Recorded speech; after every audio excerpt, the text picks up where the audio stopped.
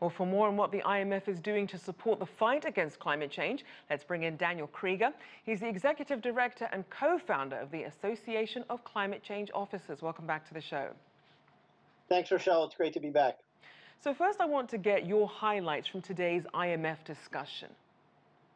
Well, I think at the heart of what we've been talking about in global response to climate change has been how are we going to help the countries who are hit hardest by climate change deal with the impacts of it, and how do we provide them the funding to make sure that they don't go the path that industrialization in the Western world and in developed nations today went through over the past 100 years. So what the IMF has done is proposed the notion of establishing a trust that will help low-income countries get past this pandemic and invest in both the kinds of infrastructure that will help them develop while not contributing to the problem, as well as help them be resilient to the impacts of climate change. And what sort of message do you think this sends, having the IMF chief Georgieva having this announcement about creating this trust to help economies become more climate friendly?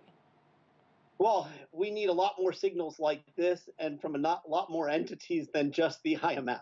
But it's a start, and it's backed by the G20. So at least it has significant support. We're going to have to build on that. So then what did we hear about the crucial actions already being taken by developed countries? Well, under the Paris Agreement, all developed countries put forward some set of commitments toward not just reducing their own greenhouse gas emissions, but also funding developing nations and helping the challenges they face in dealing with the impacts of climate change. But what we also know is that those commitments that were made over the past 5 years are not sufficient. We are not on track. So they're going to have to raise their game.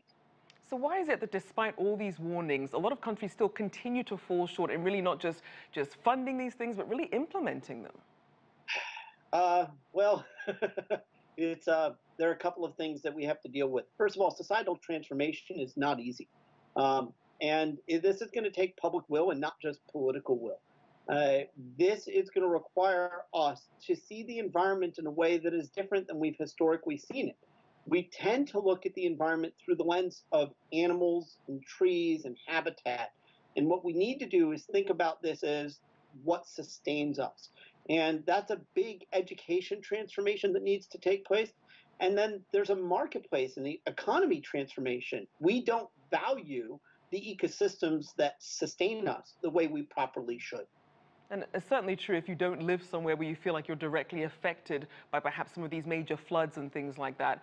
We did see some recent action by China as they continue to make progress on some of these COP goals, including now this fund that was recently announced regarding biodiversity. How would you characterize China's progress on COP goals? Well, first of all, their commitment to peak emissions by 2030 and to source 20% of their energy from clean energy sources a few years ago fundamentally changed the clean energy marketplace. Their demand is so significant that it changed supply and demand. And so those announcements and their steps in that direction already are significant. Their commitment to achieve carbon neutrality by 2060 is significant. The question is, are they going to achieve those goals? It's too early to tell right now. And is it enough?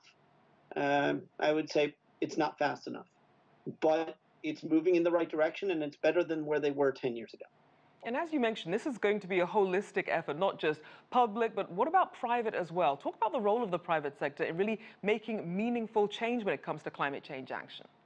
Yeah, well, so when I said societal transformation, I meant it is all hands on deck.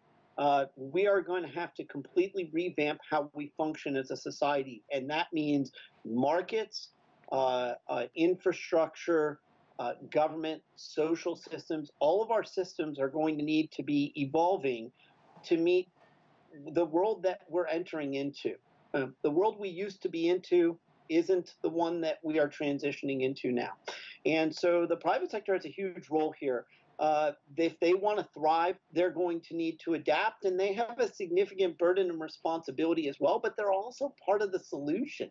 The innovation that we need, the technology that we need is going to come in through a combination of public investment in it and private innovation and monetization of it.